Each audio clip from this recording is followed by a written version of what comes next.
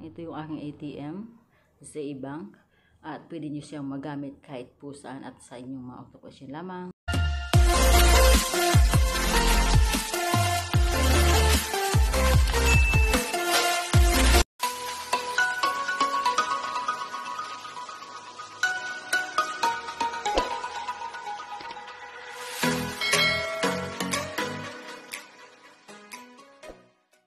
Welcome back again to my YouTube channel. So today's vlog po ipapakita ko sa inyo kung paano mag-open ang ZA Bank sa pamamagitan ng aking big boss. Siya po mag-i-explain about sa ZA Bank. Pero titingnan nyo na lang po ang aking description below at para malaman nyo kung paano mag-open ang ZA Bank without maintaining balance. So please watch this!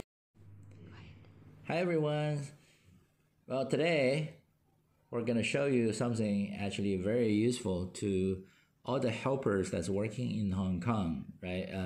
For most of you, you will probably have not opened a local bank account, which will provide you all the financial services that you necessarily need.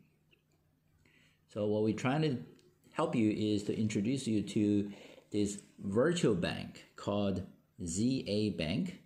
It's actually a official Hong Kong local bank. And with ZA Bank, they will issue you a ATM card. It's actually issued by Visa debit card.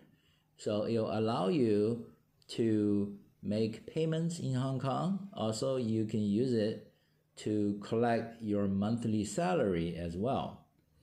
So it'll make it very convenient for your employer to pay you. And that's a great thing for all employers in Hong Kong. And so Myla will explain how to apply for a ZA card. It's going through these very simple steps, and you will be able to have a local Hong Kong bank account created with a Visa debit card issued to you.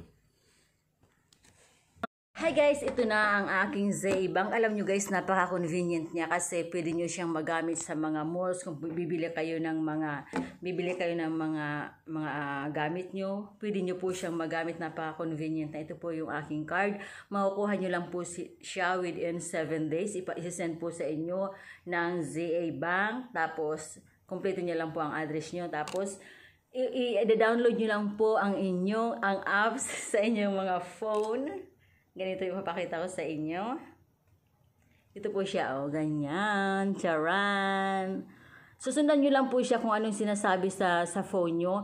May nakalagay po doon na ilalabas nyo yung inyong Hong Kong ID. Tapos, i-fill upan nyo na po yung mga naka-blank sa mga information. Kumpletuhin nyo lang po yun at madali nyo po makuha. Napakadali po. Napaka-convenient po, napakadali. Dahil kung gusto nyo po na i-send doon yung mga sahod nyo na inyong mga employer, madali nyo lang po makuha kasi meron silang binibigay na ATM. Ito siya. So kung gusto nyo pong makuha, malaman, PM nyo lamang po ako or inbox nyo lamang po ako sa lahat ng aking mga information. Yun lamang po. Maraming salamat and have a blessed day everyone. Thank you. Hi guys, ito na po kung paano natin i-open ang ZA Bank. Ang una po is da-download nyo lamang po yung app niya, ZA Bank, dyan sa inyong mga phone. Da-download nyo po siya. At ang pangalawa po is kailangan may valid Hong Kong ID po kayo para makapag-open po kayo ng ZA Bank. At kailangan po ilalagay nyo rin po ang inyong Hong Kong valid address para doon po isi-send sa inyo ang inyong ATM. Yun po. Tapos, magkakaroon po kayo ng ATM bank. Ganito po siya. Ganito ang itsura niya. Ayan. Ayan yung naka-indicate din po yung inyong mga pangalan. Kaya no need to worry po dahil andyan po, kumpleto po siya at napakadali po niyang gamitin.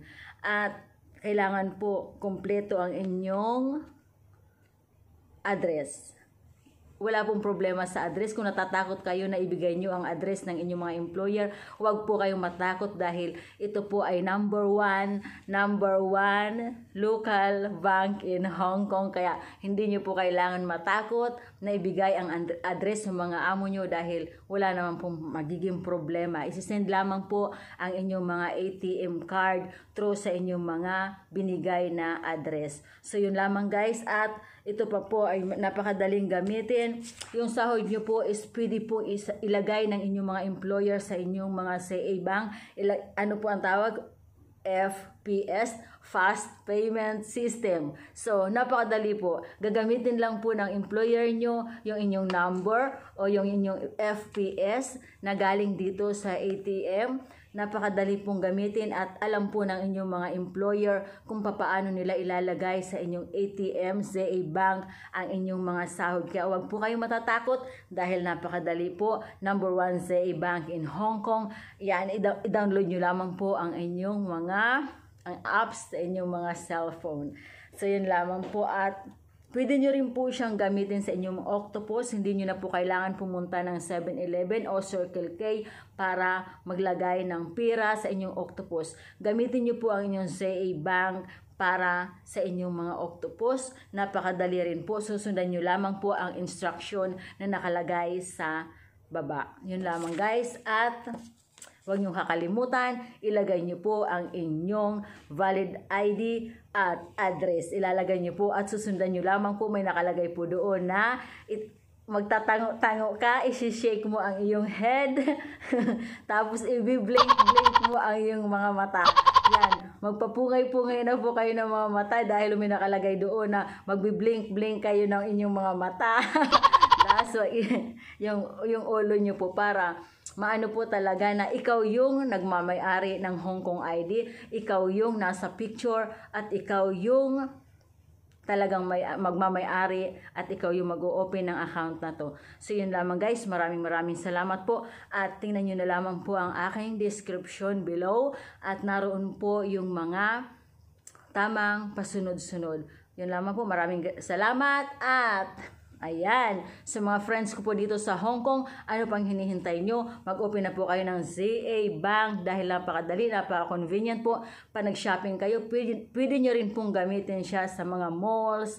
Ayan, gamit nyo po ang ZA Bank, napakadali. Hindi nyo na kailangan pumunta kung saan-saan. Gamitin nyo na inyong ZA Bank dahil proving ko na po ito. Nagamit ko na po at napakadali sa pamamagitan po ng aking amo na nagturo at gumawa ng ZA Bank na to.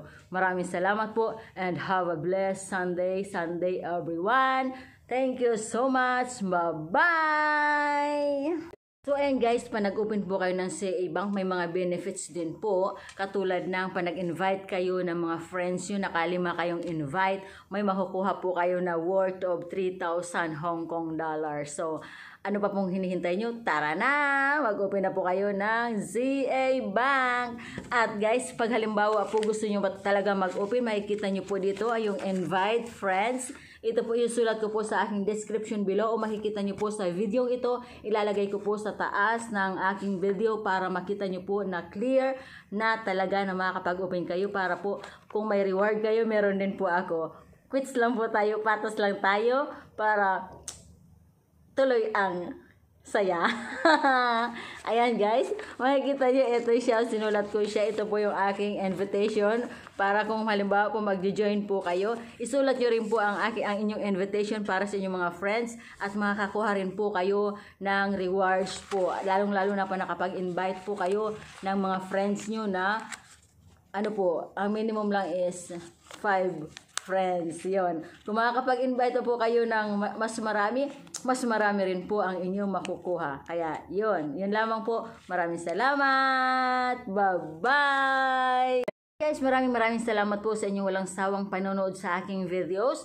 At kung hindi pa po kayo nakakapag-like, subscribe, i-hit nyo na rin po ang aking notification bell icon para lagi po kayong updated sa aking mga upcoming videos.